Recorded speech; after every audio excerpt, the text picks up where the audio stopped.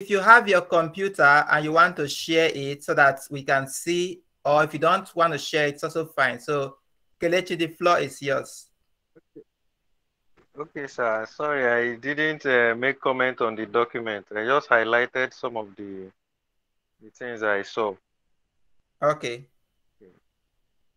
All right. So for the first one, I said career objectives um, was not really necessary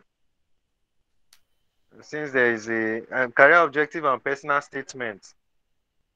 You can diffuse them into one, maybe title it research interest since they are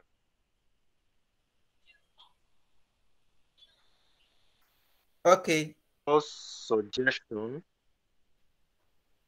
That's to diffuse the two statements, personal statement and career objectives, into Maybe, just one. maybe Kelechi, sorry, before you continue, let me share the CV that we are talking of, that we are working on, so that people who don't have it can also see it. Although I have my comment on them, but it's fine. So that it will Okay, help sir. your, as you're giving your comment, people will know where you're talking. They will know the direct place you are referring to, right? So I will share Okay, sir. that very CV.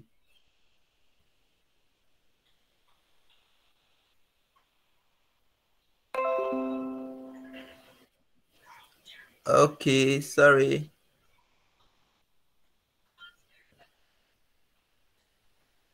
Okay, so I've removed my markup. So yeah. So can you all see my screen?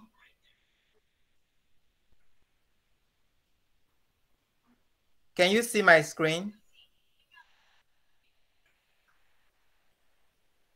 Can you see my screen? No, Yes, sir. We can see it. Oh, okay. You can see my I I'm screen, can see right? it too. Okay, Yes, I'm I not can see That's it. seeing. Yes, I I can can see see it. your Ah, screen.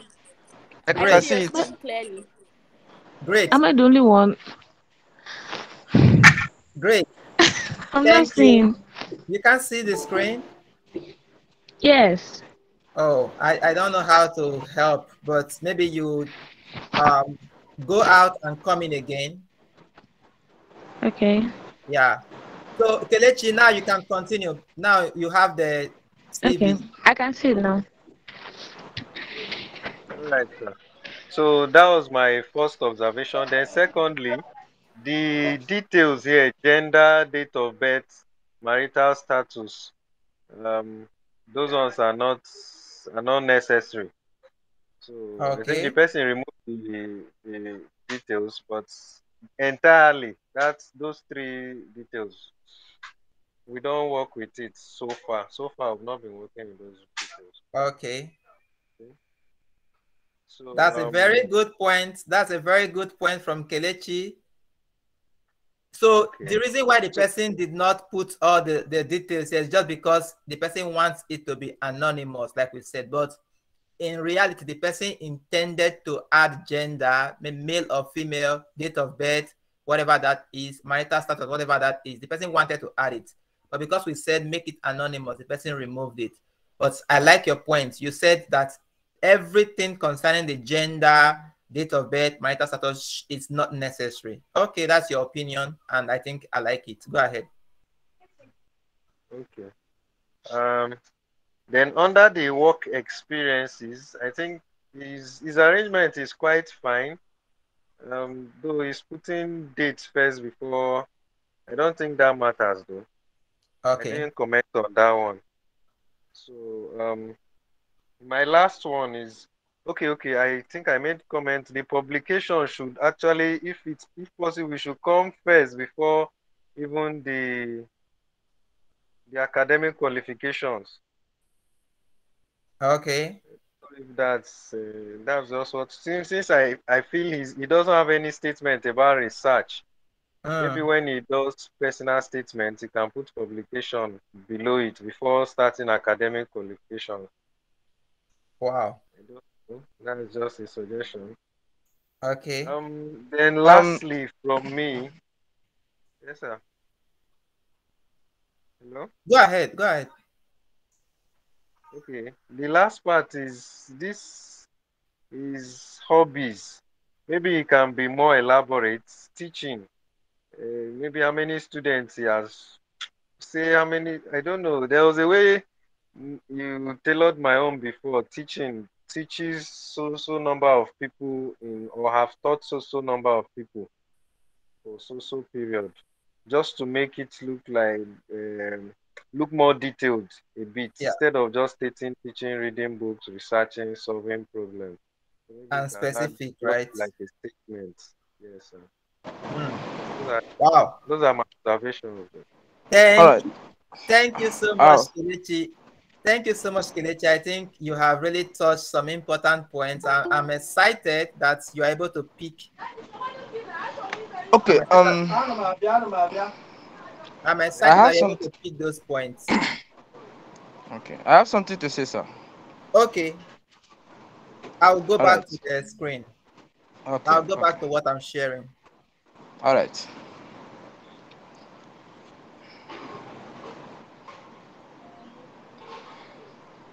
Okay, so I'll share it again All right. so you can comment on it. Okay, I'm there now. Can you see my screen? Yeah, I can see it. Great. Yeah, All we right. can. Like Kelechi said, that career objective and the personal statement is not necessary. At least, it makes the CV cumbersome, and I believe that thing should be diffused in your SOP or whatever, and that kind of thing. Then for that academic, as in the academic qualification, I don't think since he's going for a postgraduate study, I don't think that secondary school, that's the WAEC or NECO there is put there, is necessary. I don't think it's necessary. That since he's going for doctorate, postgraduate studies. So I don't think it's very necessary. As in that uh, that WAEC and NECO stuff you put there is necessary. Like the secondary Then school qualifications, yes, right? yes, I think you will have to remove it totally. I think it's Wow, not necessary. that's a good observation and a good point.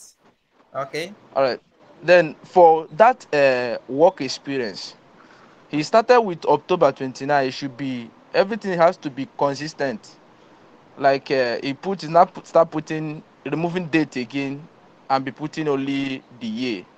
So if you have to put only the year, you have to be continuous. If you have to put for date, anything have to be consistent. So for that October 2019 till date, that May this one. So this one should be maybe May 2016 to maybe June 2018. So you have to be continuous like that. Okay.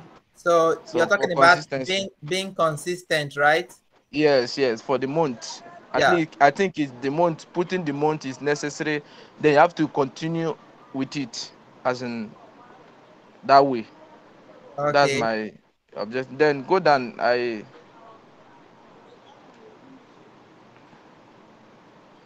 All should give. right. Okay. Yes. Then for that publication, Publications. Okay. yes, yeah. For the publication, if you have to put the publication, must detail the publication, the name of the people that he work with, the journal. Maybe if it has not been published, the name of the journal he pushed the work. Maybe it's under review. He will put the name of the journal, and you have to make it as a form of reference, as if he's referencing the work. Hmm. That's the name of the authors. He lists the name of the authors and they bold his name or her name, something like that. Then Okay. put the title of the work. Then if it's under review, he will put the work as in the place he sent the work for review, that is under review. If it has published it, he now put the DOI of that publication Hmm. for more detail. Wow. Then Interesting. I hope. Sorry. Madu Duba. Madu Duba. Boba, Madu. Boba Betra. Madu Buba. I hope. Yes. I hope the audience we are listening. These are very important points that are being highlighted here. And I'm very much excited that you guys are picking up these points from experience that you've had so far. So I'm very excited. Go ahead. Then for that personal skills and attribute as a attributes or what do you write there? Attributes. Attributes. Attributes. I think you have to put it accomplishment instead of that. There's accomplishment, what he has achieved or something like that. Okay. Personal skills. You have to as in make it personal skill. Doesn't what I mean is that separate the personal skills from the accomplishment. That you put attributes, just accomplishment. He will diffuse it. There will be different this in titles, and they list the one of personal skills and the one of accomplishment. Okay. That kind of thing. Like breaking it into two sections. Yes, sections. Yes. Okay. Then for that hobbies, I don't think it's necessary at all. Okay. I don't think it's necessary at all because um, going for postdoctorate or something like that, the person that's listing all your this thing, most important thing is to tailor your CV based on what you are applying. So writing, teaching, and this, we are going to see that skills in your what you have done so far. So from your achievement or from your work experience, you will know your hobbies, you will know what you have done. So what we want to see is your not what you know how to do, but what you have achieved. Do you understand? So Yeah, what you have achieved so far, that's your CV. So teachings, this, I don't think is necessary at all. So if you are saying that your hobby is research, what have you researched? They are going to that the things. Do you understand what I mean? I get it. So I don't think you have to remove it totally. I get it. Totally. I think you have made a very good point here. You said tailor your CV based on what you are applying for. Applying for, It's yes. not like one CV works it for every Every, application. yes, exactly. Wow, Exactly. that is a very nice observation and a very nice point. Yes. Any So other you thing? have to be very short and uh this in captivating. So let me go up. Let me see. There is something I want to see, and Okay, that plays a role certification. certification. Okay, Yes. Okay. oh, past the certification is here. Yeah, Okay. Okay. Okay. Those certificates. Okay. Okay. Though they are very okay, but I think you have to look for the important ones. Or let me say those that are important for the application. As I said, it tells us it based on what it's applying for. The necessary, as in the certificate that speaks for the what he's applying for. I think that's okay. Instead of making the CV very lengthy and all that. So I think you have to look for the appropriate certificate that explains what he's going for. That you understand what I mean? I get it. Yeah. Uh, that's my own observation. I think that's the only thing I can say for now. Wow. Wow. This is mind blowing. So I will stop sharing. I just want let us just talk a little bit before we come back here. Okay. Wow. In fact, you and Kelechi, you have touched almost everything that I plan to touch. I am very much happy because I can see great mentors coming up. I can see few like great mentors being raised in you guys. Thank you so much. And Thank you, sir. it's not just that you are showing where should be improved. You are giving reasons why it should be improved. That is for me, that is the most important thing in mentoring. Like you don't just say this is bad or this is not okay.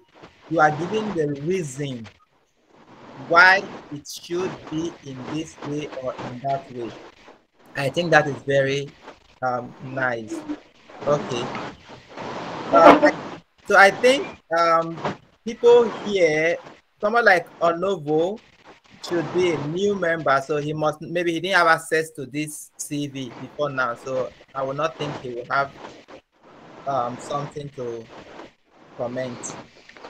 Any other question? Do we have any other comment on CV number 2?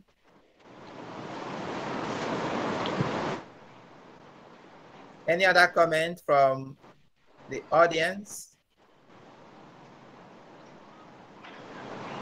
Okay, so I'll go back there and I will show my comments and we'll discuss more there.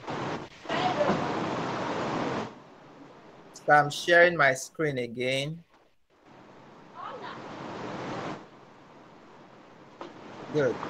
So if you watch, I turned down my comments. I'm gonna pop up my comments now.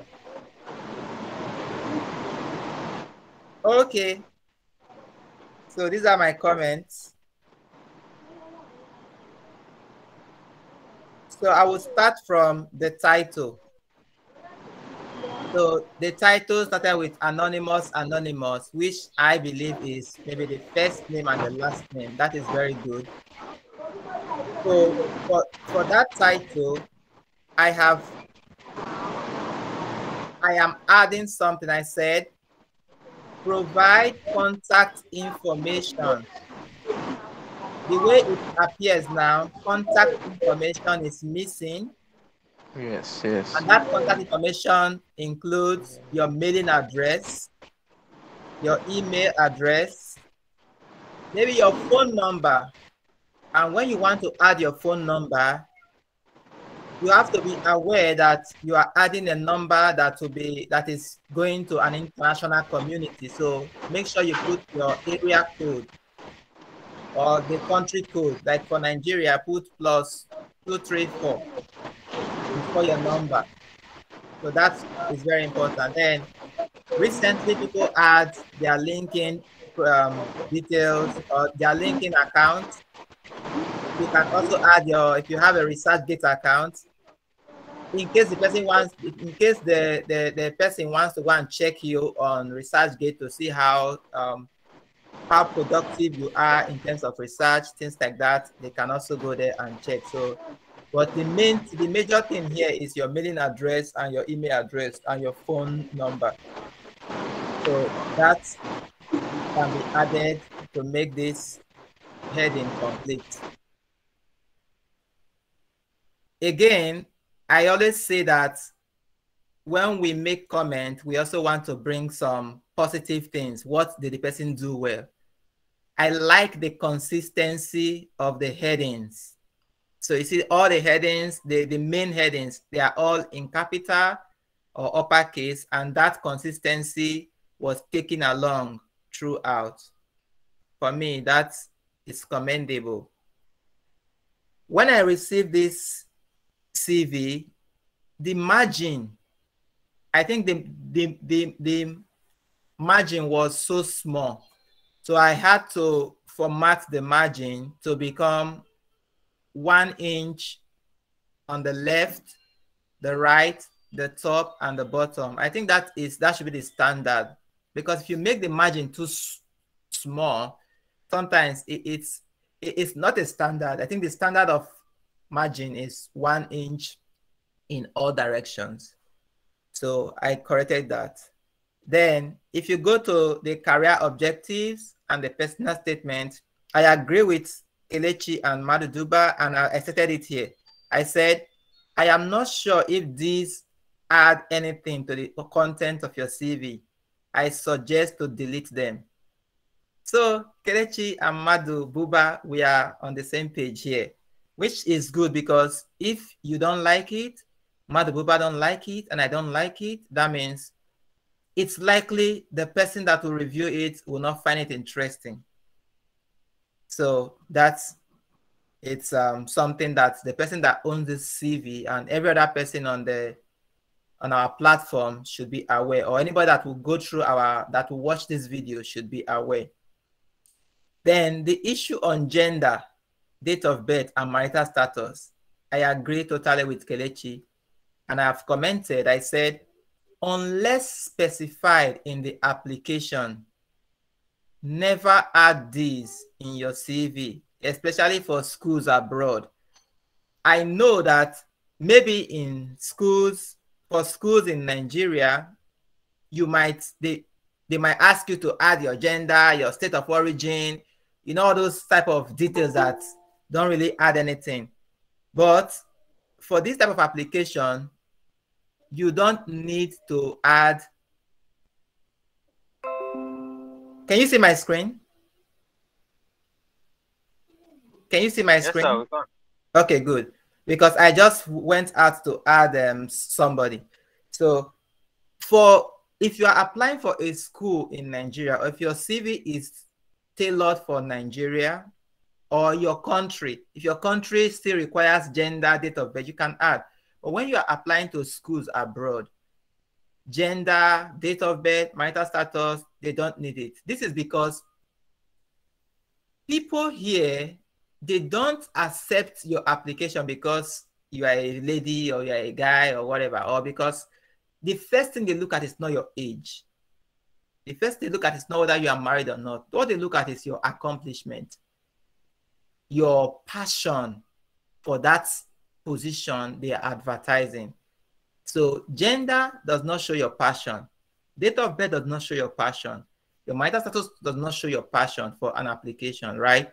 So it just boils down to say that what should come on your CV should be what matters, what tells, what passes an information, what passes a message about who you are in terms of your academic accomplishment.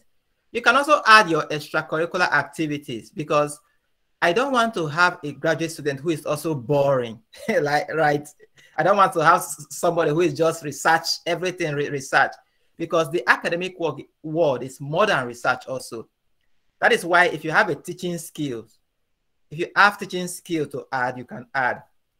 If you have hobbies, like you can play instrument like piano, you can read, like reading, like that, like the person added, I think it's fine.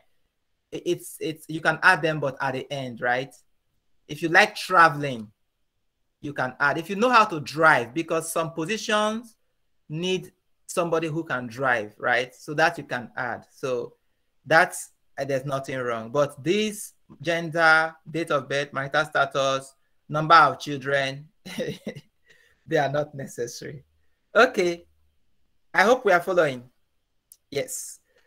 So let's go Yes, to sir. the next one, the academic qualifications. First of all, I want to say that I agree with Madububa. Your secondary school, if you see, I commented on it. I said, unless specified in the application, you may not add this. So the secondary school, it's not really needed. Again, if it's for an application that you are doing in Nigeria and you're applying to a school in Nigeria, sometimes they just need some of all these details. You can add it, right? But for schools abroad, if it's not stated, just start with just go from your first degree, your second degree, and above. You can, if you have any certification that promotes your interest in that given application. Let's say you have done an online certification, you can add it. Let's say you have a certification in Python programming, a certification in solid state physics or whatever, solid state matter, according to my physics guy here. You can add things like that. They are they'll help your application somehow. But the secondary school one is not really needed. So under the academic qualifications, I am changing that title to education. Just education, it's good enough. At least we have reduced one word from the two words. So just put education there. Then here, University of Ibadan, or your state. The person that owns this CV is consistent with using a lowercase for state all through the application. But I think, I like the consistency, but I think that state should be in capital. The S should be in capital. So I commented on that. I said, write your S in capital. Sorry, I'm going to allow somebody in. Okay, I will go back to the screen. Can you see the screen? Can you see my screen?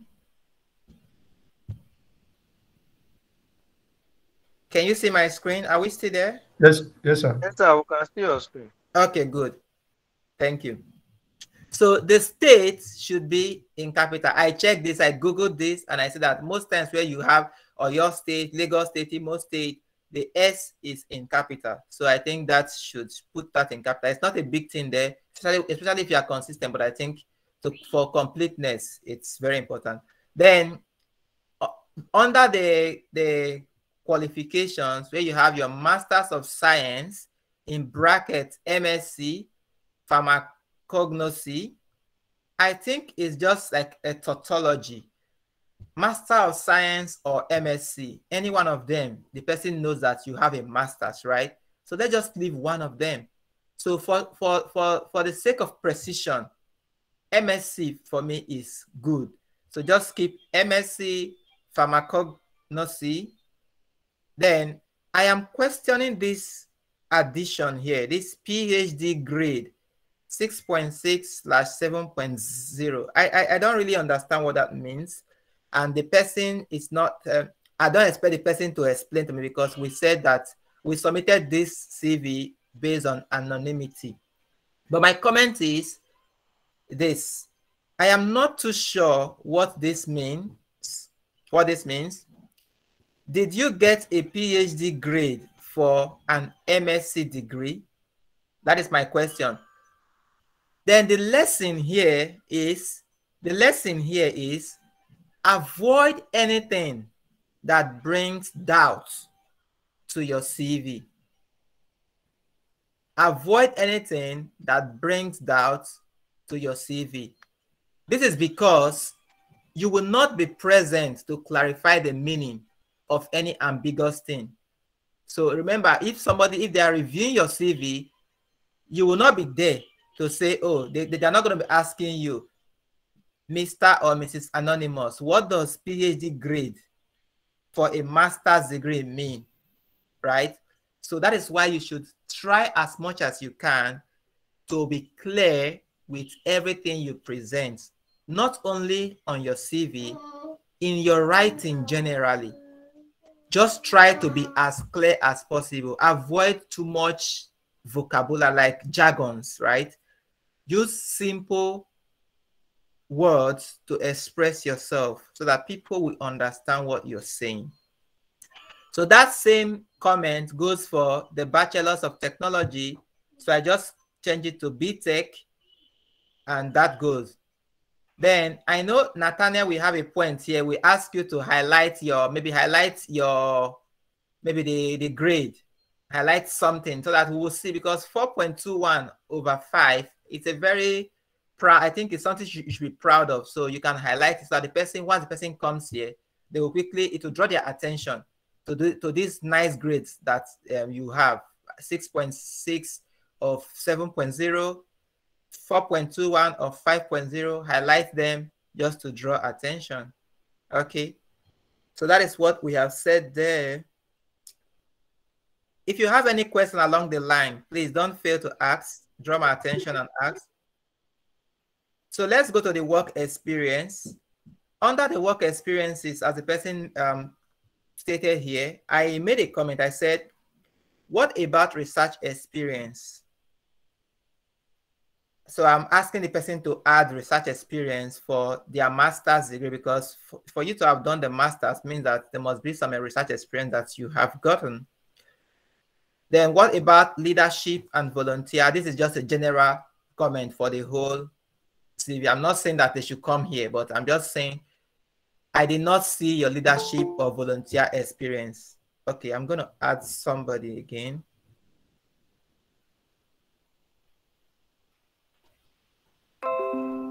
I did not see the person's leadership and volunteer experience. I did not see the award the person has received.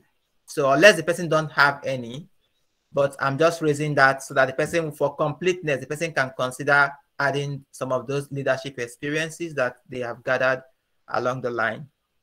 Then for the work experience, again, I don't have any problem with having your dates before your whatever work you did. That is, this this format for me doesn't really matter, but I don't present my CV like this, but this is also fine.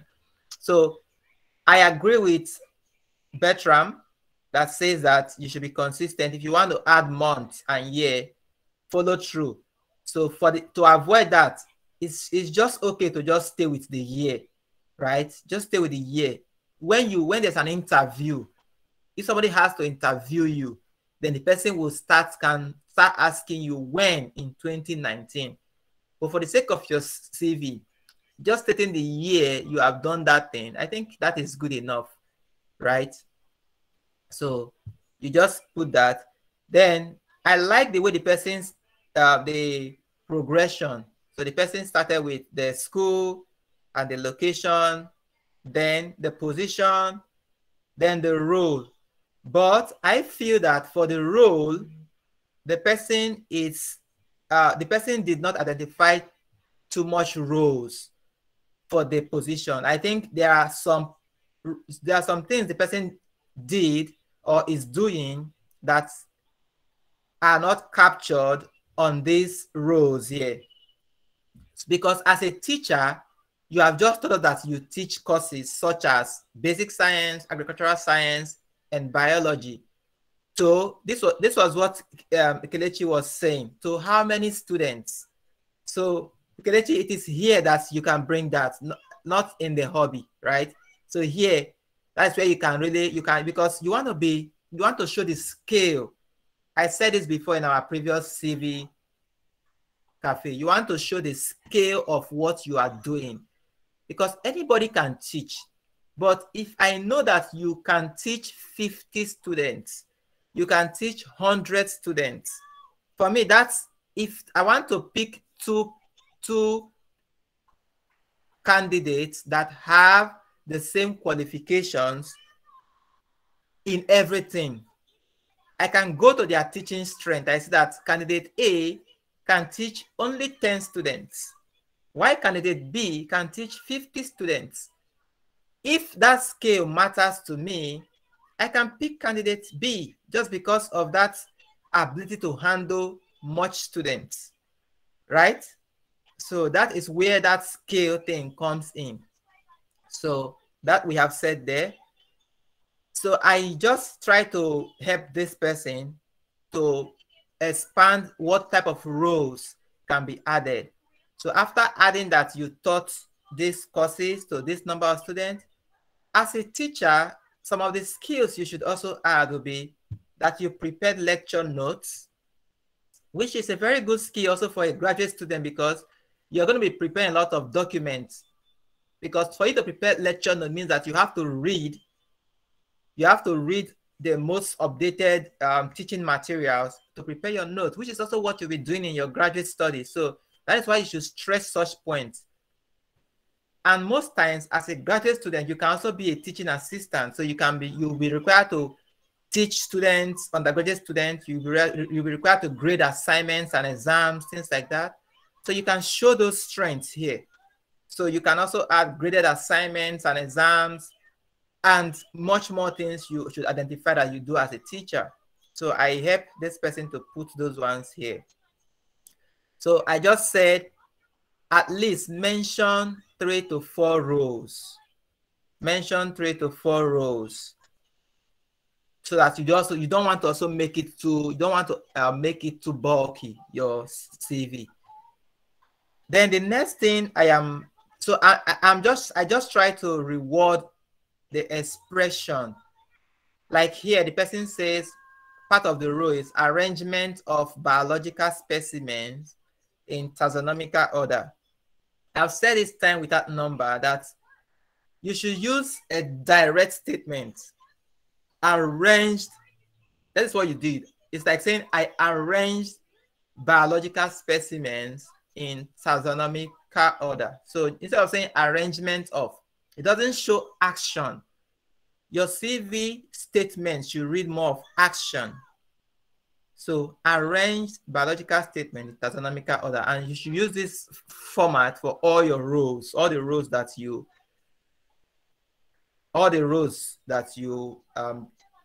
found yourself or that you performed. The same thing happens here. Attended to customers. Here, say, I listen attentively to customers' basic challenges and provided the necessary solutions. All these things just means that you attended to customers, right? So that is what, I think that is the big thing there. Then I also partook in the registration of MTN customers, MTN SIM card. I think I narrowed it down to registered customer SIM card. You partook in the registration. The action there is that you registered, right? You partook in the registration. It's just a way of taking the English, expanding English out of nothing. So to be more direct, say registered customer SIM card. So this can apply to other roles that you do. So here I see that you don't mention the location of the company. When you mention the school, you mention the location. So somebody know that the University of Ibadan is in Nigeria, is in Ibadan, Nigeria. But where is this MTN company located? We don't know. The next one, Independent National Electoral Commission. I think they also have locations. So you should also mention the location just for consistency. It's not mentioned here. Then the same thing happened here. I presided. You don't need to say I. Just go ahead and say what you did.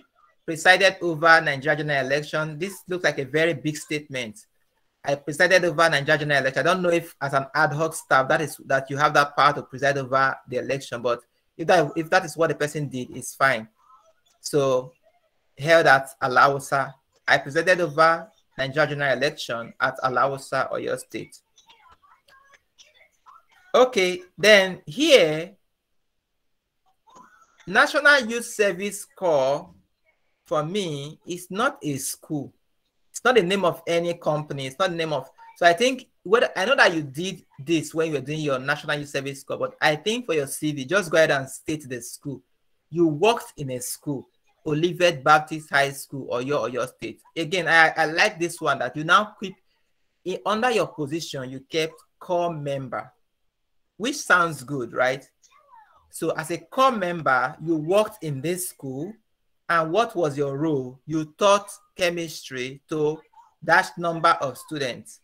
And like we said in other places, as a teacher, you can also state other roles that you did, that you performed here to make this better. Then again, location for this place is lacking. I also want to state something that because this person don't have research experience, I try to identify some roles the person has done that can be added as research experience. One of them is this place, this center for, the person worked as a laboratory scientist at the Center for Genetic Engineering and Biotechnology. I think whatever you did in this type of lab, you can extrapolate research experience for it from this very role and expand what you have done. Because like here, you said, I carried out some laboratory procedures, including extraction of active principles. I don't know what that active principles means, but what it means for drugs and vaccine development. So I just reduced that to say extracted active principles for drug and vaccine development. I don't know what this otherwise that you wrote here mean. It says from plant materials and otherwise. What does otherwise mean? I don't know. If it doesn't have a meaning, you just remove it or state what is meaningful. That will really help.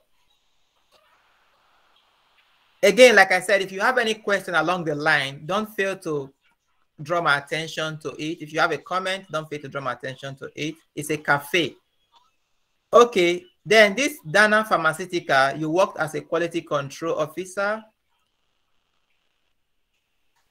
Again, I've reduced the role to make it more direct for you. Something else I'm identifying is unnecessary use of abbreviations. standard operating procedure, you are putting in bracket SOP. But this SOP is not used anywhere else on the CV. Then there's no need of just abbreviating SOP just for fancy. No. The same thing happens to all these abbreviations here. NAPA, NSBS, NIM. You don't need them. Just you have written the names. It's okay. Right? Abbreviation, if you don't use them, if you want to use abbreviation, let's say you are using this in another part of the document, then you can use the abbreviation. So unnecessary use of abbreviations should be avoided. I have changed the professional affiliation to professional membership. And in line with what somebody like Nathaniel will advise, under professional membership, you may want to state your category of membership. Are you a corporate member? Are you a fellow? Are you a student member? Then what year? Here I said specify class of membership and when you joined. Delete unnecessary abbreviation. What year did you join these professional bodies? Because it matters when you join. Are you still a member or you just joined and left? So you might put the date. But I want to put the date that you joined. That would be good. Okay. Under certification, at least I said, I like that you arrange things chronologically. I think Maduduba also said that. So we are happy that you arrange things from 2018. We can see how you move from 2008 up till 2018.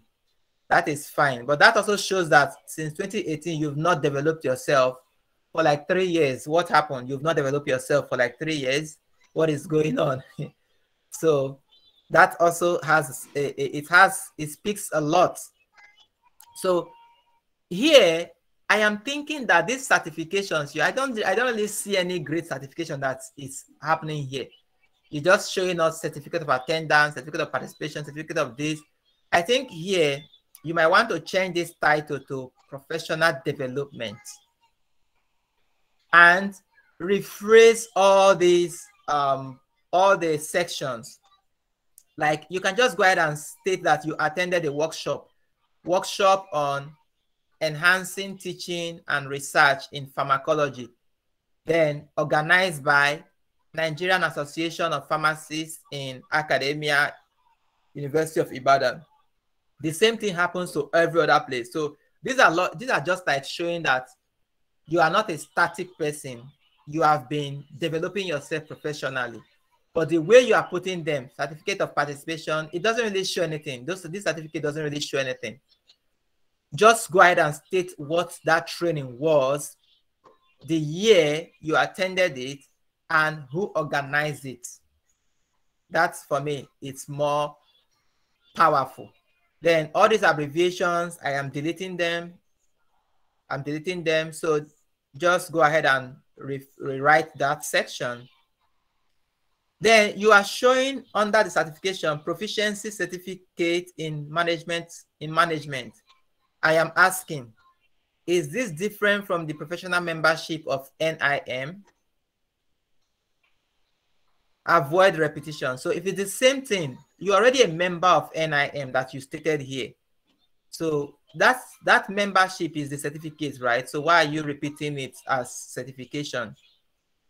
So there's no need for repeating it. I agree with Madububa that says that you should add the things that are relevant to your application. Like I see that you attended a training on Flourish Beauty Institute, like organized by Flourish Beauty Institute. Maybe that was how you went to learn how to make cream to beautify your face, and you're putting it here. But if you think it's important, you can put it, but just put those things that are important for the application that you're making. Then the Almighty publication, I agree with Madu Buba and Kelechi. I have also stated here, I said, where was this published? Who are the authors? What year was it published? You can present this using one of the referencing styles, e.g. APA 7th edition. So that, I think, will help this person a lot to improve this publication. And for an academic CV, your publications and research should be prioritized. Present them as soon as possible. What does that mean? This publication should be moved. It should be moved to immediately after your education. After your education, which is very important, then put your publications, then put your research experience, or put your education, research experience, and publication. But I think education, publication, research experience, then work experience, that would be a very good way to go. So whether does this person has research experience? I think this person has. I think, because I have identified some things here that can be added as research experience. Like here, again, you worked as a herbarium manager. You were arranging biological specimen in taxonomical order. For me, you can extract research experience from that project and use it to beef up your research experience. Okay, so we have seen certification, then we have looked at publication. I'm advising that you should move it to where it matters. Then your personal skills and attributes. You can, I think, for me, there's nothing wrong having your personal skills.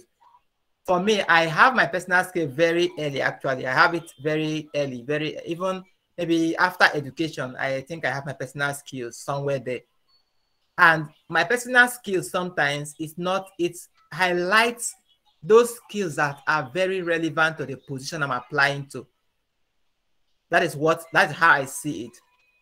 Let's say if I know how to use some instruments that the position requires, like I know how to use something like high performance liquid chromatography, I know how to do maybe Corel Draw, and I know that it's needed for this position. I want to state that very clear. I want to state it very clearly at the onset, so that person, that thing can catch the interest of the recruiter to say, oh, he has this skill. Then the person will read my CV and see where I've applied that skill. So you might want to move this up, the personal statement, the personal skills up, and tailor it according to Madubu, but tailor it to the application. In terms of hobby, it's like extracurricular activities. There's nothing wrong, and the way the person has presented it here is fine. You don't have to, like Kelechi have said, where we should expand the teaching. It's not here in the hobby. So this hobby is fine. If the person wants, I think it's fine. I just try to remove all these unnecessary uppercase letters. Most times I don't like, if you don't need uppercase, don't just use them. Sometimes they make the work look very untidy. Like here, why did you put uppercase for both? Uppercase for verbal? It doesn't, it just makes the work look untidy. Okay, that is what I have for this person. Any comments, any question, any addition for people who just joined us? I will stop sharing. If you need me to show this document, I will come back to it. Okay. Hello, everyone. Are you there? Yes, sir. Yeah, we are Thank you there. so much. Thank you so That much. was really in depth. No problem. Really appreciate it. No problem. Thank you so much. So I really learned a lot, sir. Thank you so much. Again, that is my opinion, which tallies with most of your opinions, and it's open for more discussion. So if anybody has extra comment, like Nathaniel, you just joined. If you have a comment, you can say it. Rachel, you have a comment. Miracle, you have a comment. Onovo, Victor, if you have a question or a comment, this is a cafe, right? It's not like me, not that I know it all. I'm also learning. Okay. Okay.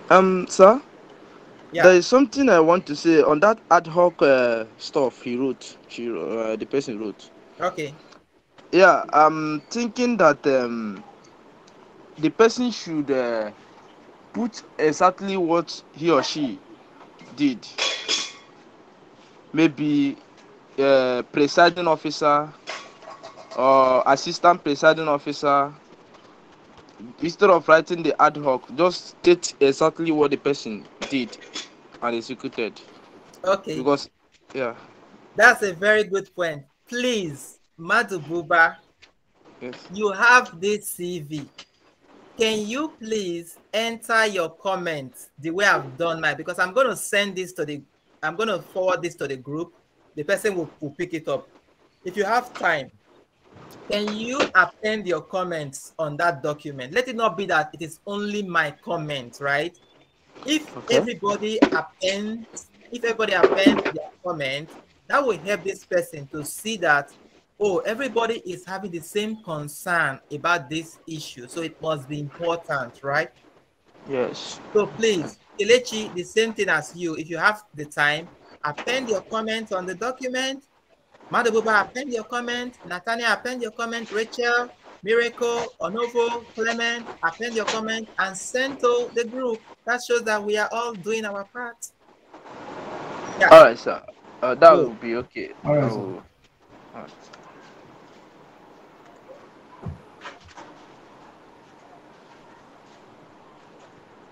Nathaniel, you have something to say on the CV?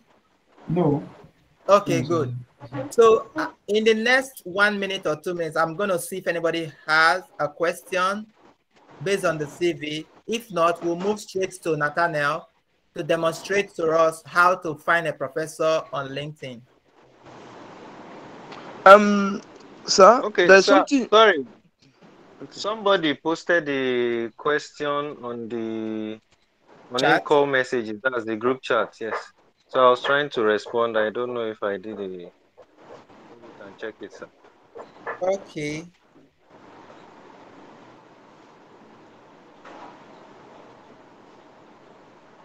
Okay, I should read out the question. Yeah, but I can see it now. I can see it now. It says, I really want to know if personal details is necessary. And you have answered it right. Personal details needed are full names, address, email, LinkedIn, gender, date of birth, local government area, not necessary. Yeah, I think that is it. And the person that asked this question, please, when I post my comments, I'm going to post this document that I just used to show you guys. I'll post it on the group, on the WhatsApp group. You can download it. You can see the comment, right? So you see what my comment shows, what is necessary, what is not necessary, right? Then we have I have shared like a template for CV from one of the best universities in the world, from Stanford University. Stanford University is one of the best in the world. So if they provide a template for us, I don't see why we should not be using that template. That's why you should use that template that I sent. Choose any method, any method there, or any of the templates there. It's very nice. The reason is that that university is one of the best in the world. So anything they prepare is like a standard.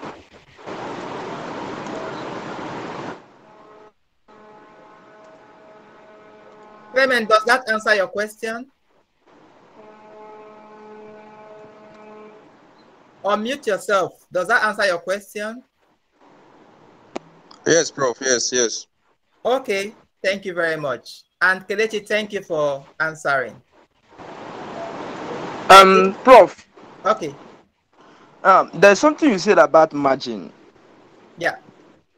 Yeah, like uh, I don't know how you the margin is that very important. As in, is he something that have to be how will I put it? Because there are some CV that we should put it in a normal listen. It can be able to occupy, like when you use something like writing the date or the year after the statement. It won't be able to contain. It will enter the next line.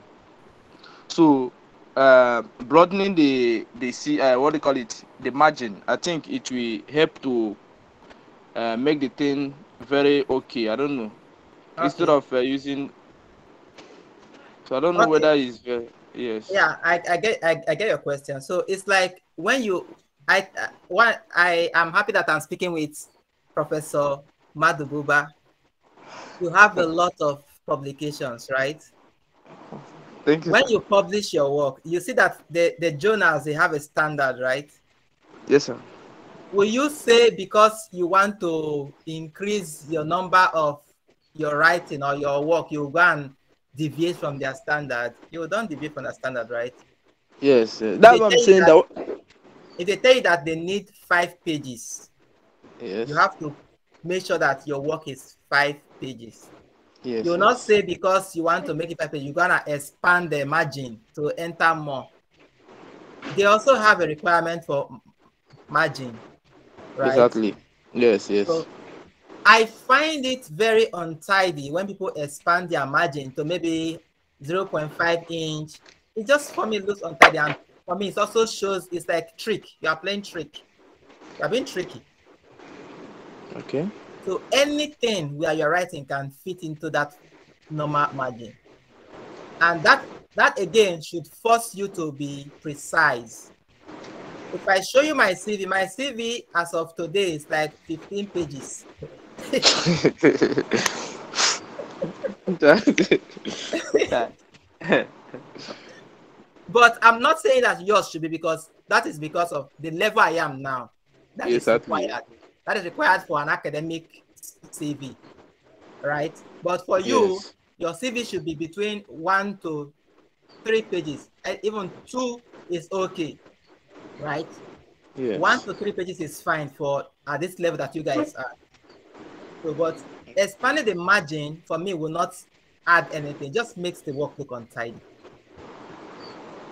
Okay. Yeah. All right. Even when you write your cover letter, don't expand the margin. Keep it. Use the normal. The standard margin is 1 inch everywhere. And some applications, they will even state it. They will tell you the margin. They will tell you the line number, the line spacing, things like that, the font size. So to tell you that it matters to them. Okay. Like, what of the font? Is there So, anyone? Is there anything you can do about the font? no, you can use. You can just. I don't comment on the font unless the application you are making specifies that you should use a particular font. Maybe they say use Calibri or use Times New Roman, 12 point 12 point, something like that. You should use that. Yes, yes. Else, just use anything that you like. You can also Google what people like most when they write letter. But me, I like using Times New Romans. Exactly. Yeah, I like using Times New Romans. Yes. So, Yeah. and nobody has complained about it. Even when I send my work for publications, I like using Times New Roman. Okay. Yeah. Okay. That's something I want to So clarify. any font you want to use, just also be consistent with it. Don't use like for the top, you're using Arial. The next page, you're using Times. Next one, you're using Calibri. That inconsistency will not be looked with good mind. Yeah. Okay, now another thing I want to say, that what if someone that have a lot of maybe your work is under review or under revision, that kind of thing. Yeah. When putting it in CV, are you going to put it on the top based on it's still recent, or will you put it under since it has not been published yet? So what I do, my personal rule is, if the work has not been published, I don't put it first. I put the ones that have been published first. Okay. Yeah, because that's for sure. People want to see what has been done. The one that has not been Done. published, I just add them as additional, and I don't put them first. Yeah, Okay. that is So my. why putting it? Will you put it the school and maybe the place is under review or anything, or you just put general view of that? Oh, the same way you will put your published work, the same way so like you start with the Okay. authors, Yes. the year, the Okay. title, All where right. you have sent it to publication. So the journal, then you Okay. just put in brackets under review or something like that. Yeah, Okay. Okay. yeah, All right. Thank you so much, sir. no Thank you, problem. Prof. You have really done well, sir. Thank you very much. So I would love to see people's work. If you have prepared your work, we can always see it and see that it's in line with what we have been saying. So any other question on the CV or any comments? Okay, since we don't have any, so we'll try to close this meeting very soon after Nathaniel must have given us his what he has for us. So with this, I will welcome Nathaniel for his section. Nathaniel, you have the floor. Thank you, sir. Welcome. Hello, sorry, sir. Okay. Please, I have a question. Okay. Nathaniel, you can start sharing your Um, screen while he's asking his question. Okay, sir. okay, I wanted to ask if, for example, um, you are learning a particular skill, maybe, for example, related to what you're applying for, and you don't have a full knowledge of that skill. Can it be added to your CV? Yes, I think it's yes. Once you have enrolled for a skill, you can add it on your CV because for sure you're gonna grab that skill. You'll grab that skill and you already started being trained, right, for that skill, so you can Yes, add sir. it. Okay, sir. Yeah. Thank you, sir. The only thing is that when you're because the reason one thing about your CV and your cover letter is you just want to get to be interviewed, right? Yes, sir. You want to get to a point where you are scheduled for an interview. Because if your CV is okay, your cover letter is okay, the professor might say, okay, let me interview you. Okay, sir. Nathaniel, what are you showing? I see Kelechi, I see myself. We are all your friends, right? Okay, so Victor, does that answer your question? Yes. Okay, so the floor is for Nathaniel. All right. Thank you, sir. Good evening, everyone. Just sorry for joining late. I left for somewhere. Okay. Once you open your LinkedIn account, possibly the person must have filled the necessary sessions. I'm sure you can't even finish it at once. Mine, I'm still doing more. So, but I know I've filled a substantial proportion of it. So you can go to, sometimes what I do is search the professors. For instance, the recent search I have, I can search for professors in food science, and it will take me to show me some of them and their schools. So as mean I click on this Shirima, I can go to, can click on connect. From connection, the person may not connect with me that very day, depending on the time the person comes online. Sometimes most of them will definitely go through your profile before accepting your request. So it's normal. And then once you go down, you can even see the person's friends, other connections, and endorsements, and some of the person's likes, like these universities. You can also like the school. Possibly they may be offering the same course. Then from there, you'll be getting news updates from the school. And then through the person's connection too, like these ones, people also viewed all these ones. checking out these names can also help. If they are also in the same field, you equally send them requests. And then once the person accepts once the person grants your request, the next thing is to message. Here is where I normally message the person. There are some messages I've sent earlier. This is the kind of message I sent. Let me check.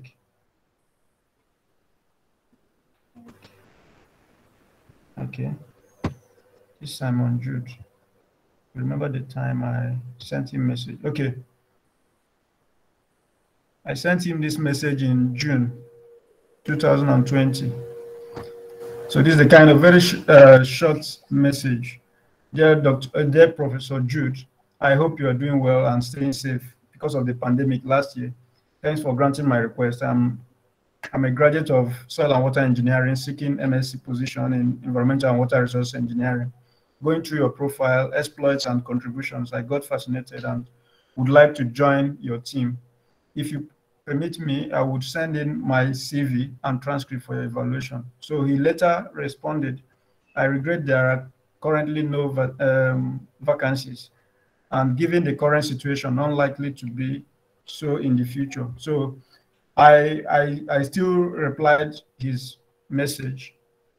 So, but though I didn't push for that again this year to know if he has got funding, something like that. So from there, once the person responds, it's also another way of creating the relationship. Sometimes I've sent to some of them that said, okay, let me see your CV, send it to my email.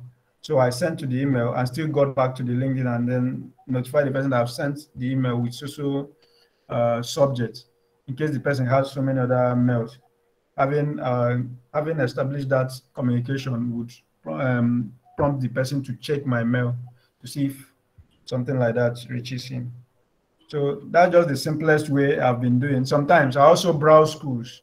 You can also search for schools. For instance, University of Alberta or University of Saskatchewan, University of Alberta.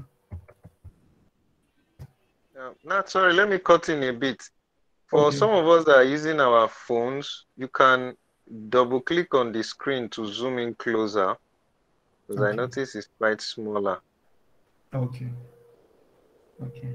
So University of Alberta, you can follow if that's your school of interest. Once you follow the school, it will even show you some of the lecturers. So from there, you'll be getting you'll be connecting with those ones in the department you're looking for. So from there, you can just connect with as many as possible. Some of them may not reply your messages. Some of them will even ignore your connection. Maybe if the person is not that active on LinkedIn, then you shouldn't expect the person's response immediately. Some of them, once they come online, they will check people. Most times they will view your profile. That's why you need to really work your profile very well, work it out well, so that if the person sees it, it will be something presentable and attractive. Yeah. Thank you, sir. So if anyone has any question about this, you can ask. I will drop the kind of messages I've been sending to them on the group, so that you can use it to edit yours and make it even better. That's all I have, sir. Wow. Any question for Nathaniel? Yes. Good evening. Hello. Good evening, Mr. Nat. Good evening, sir. Go on. Please, I want to know if they can be messaged on a weekend like this. Like I sent a connection to to a professor, and she accepted my connection just today. And I don't know if a message can be sent to her today or maybe. Yeah, definitely. Just waiting. Definitely, yeah. LinkedIn is just like is a kind of professional and normal social media. So just like Twitter and all that. So at least LinkedIn, they can actually access it using their phone. Not necessarily when they get to the office to use, just like email. Unlike email, sorry. Yeah. Okay. All right. Thank you. You're welcome. Yeah. I agree with Nathaniel. You can, anytime you just send message to anybody. The mindset is that we all know that people exist at different time zones, right?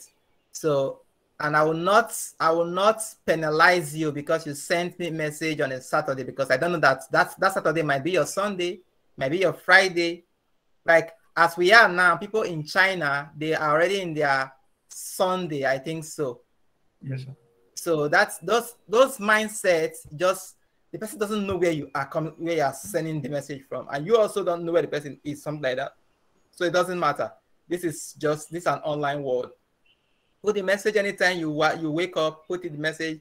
When the person comes, the person will see it. If the person is interested, the person will contact you. If the person is not interested, the person will not contact you. That is it. But you will do yourself harm if you don't put any message. You have to put a message there. Yeah, one more thing to this thing work. LinkedIn, I think it works like Facebook and other social media. So you can't be into academia and then be connecting with people that are like all these musicians and all that. You'll be seeing more of their own network. So, but if you connect with those in your own area too, you'll be seeing. I'm not saying that you shouldn't have friends from other sectors. I have mixed friends like that, but if you are still looking for professors, you should think more of tagging along with professors in your field and all that. Great. Any other question for Nathaniel, or for any question based on LinkedIn thing? Okay, I have a question, sir. Okay. Nathaniel, while you were going through showing us how to message a professor, I noticed when you search Investor of Better, there are some people, their profile was showing graduate research assistant. I don't know, instead of professors, can we also get information? How reliable or how effective is it when we message graduate research assistant? Those are not professors yet, or probably working in a lab with a professor. Good. Let me. This is Dr. Joseph Nnadi. He's from I think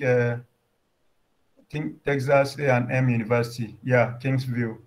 I can remember the first time I sent him a message. This is the message I sent to him. Yeah. In fact, this one I even ended with Biko one name. So I had to just come in our normal Igbo language. So he responded with this. Talk to this professor about PhD in environmental engineering, David Ramirez. So I actually sent to the man, and he told me that he had no open position at that time. So I replied to Dr. Nai, because why I sent to him is he's their chief, I think, assistant lab manager. So you can actually even have sent to University of Alberta some students as well. So they even help me too.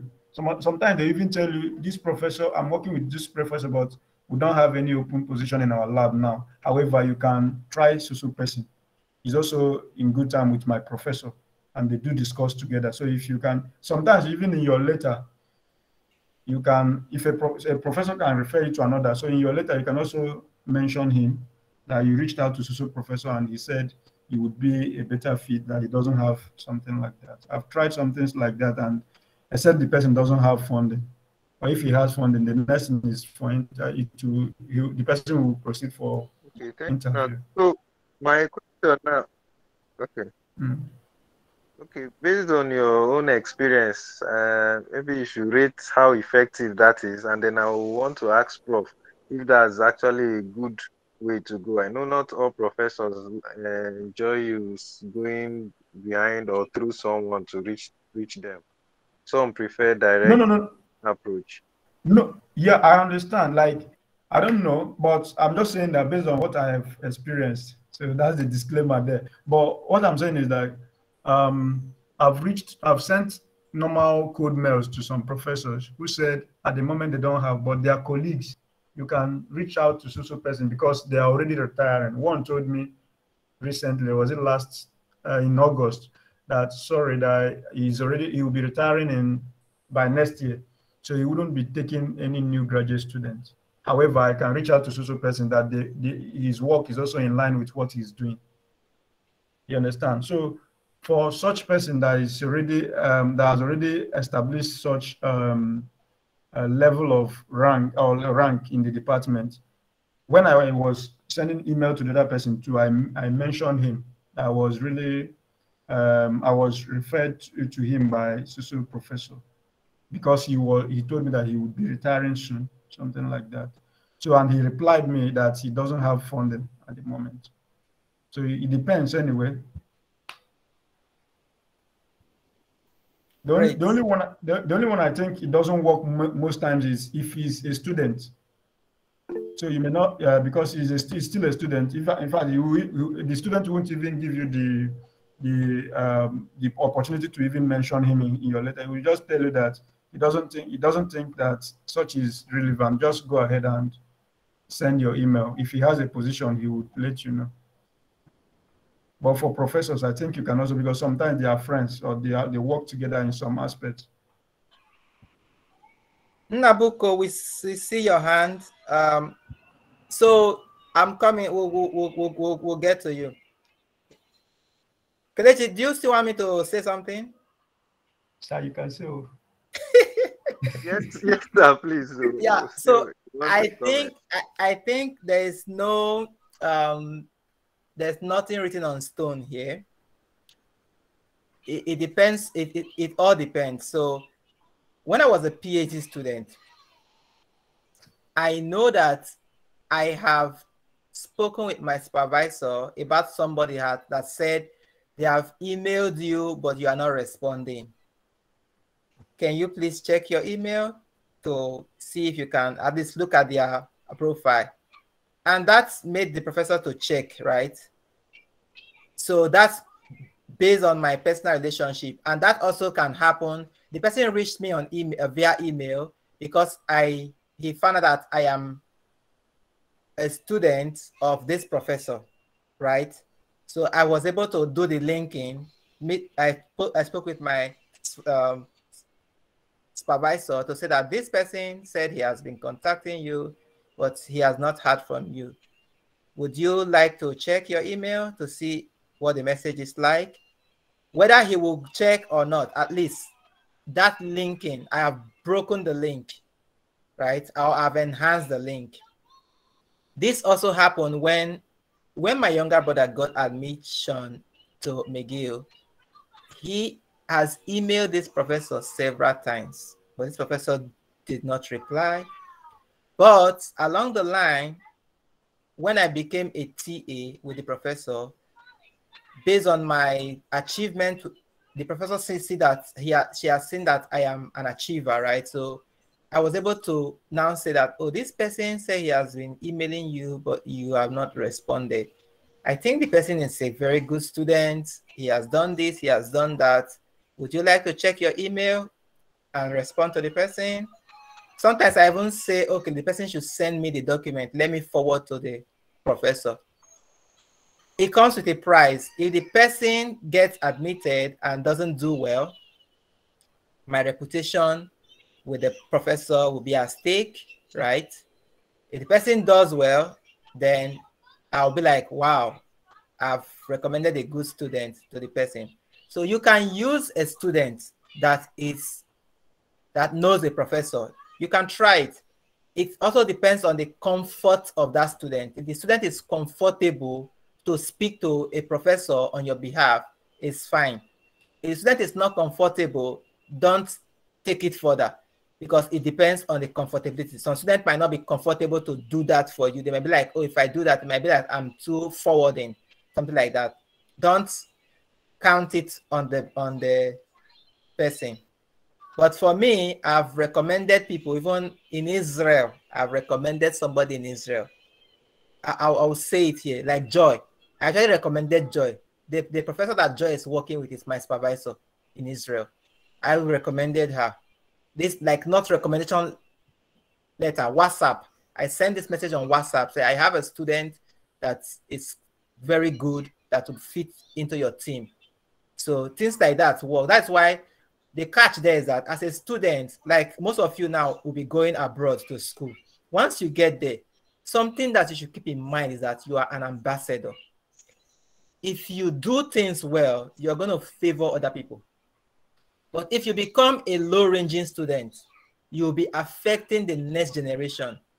Because somebody who accepts a student from Nigeria or a student from Futo, and the Futo student did not do well, will be a kind of reserved when another Futo student is contacting him or her. But if you have become if you are a Futo student and you do well, or you are a student from Uniben and you do well, if this professor in the future sees another Futo student or another student from Uniben, the professor will use the experience he or she has had with you to look at the next person, even if the person doesn't have too much good grade, but with in mind that one time Futoite or one time Uniben student did well, that sends a very big message. Maybe I've digressed, but I think I'm using this opportunity to bring out that very strong point. Yes, sir. Kelechi, I don't know if this helps your question. Yes, sir. It helps. Really helps. Yeah. So use any method you want to use. If you want to go through a student, go through. If the student is comfortable to help, that is fine. If it's not comfortable, don't force the student. Don't see that the person is bad. No. Maybe they all have their experiences why they don't want to go in that route. So let's just see them from that person. Like I see the Dr. Nadi you contacted. You see, he tried and he's telling you the truth. He's saying there's nothing I can do. Like just contact it. There's nothing I can do to convince this person. Just make sure you send your document to the person, relate to the person, and that is it. That is the truth. He has told you that. Somebody else can say, don't worry, I'm going to speak on your behalf because I know who you are. I know that you are a good student like me. As Nathaniel is now, I can take Nathaniel to anywhere. and so many of you, I can take small. So like from my experience with you guys, I can take your documents, hand one-on-one to go and give somebody because like I've worked with you. I know who you are. I know that you cannot fail in this type of thing. So it depends on the relationship also. So let's hear from Miracle Madoboko. So I will, Nathaniel, you can stop sharing. Let's just have let's open, let's be on. Okay, so yeah, Nabuko, Miracle, you can ask your question. All right, good day, everyone. So I wanted to ask if it's okay to reach out to more than one professor in the same department. Maybe if we can reach out to several there, whether LinkedIn or email, whichever medium. Wow, your question is very direct. It's very important because one of us here is having that very big issue. I think there's nothing wrong. You can reach out to several professors in one department. The reason is that professors, in as much as they are in the same department, most times they are also very much independent. Professor A is working on his own, Professor B is working on his own, and also they can also be dependent. You can have two professors supervising one student. Yeah, so there's nothing wrong. All from the student's side, all you want is a yes. Whether two professors say yes to your one application, all you want is a yes. Whether one professor says yes to your application, all you want is a yes. So if two professors want to supervise you, that is fine. If one professor wants to supervise you, that is fine. So you can send to more than one. You can send your applications to more than one professor in a department. Okay. Thank you, sir. Welcome. I guess this Miracle is one of my students, right? Yes, sir.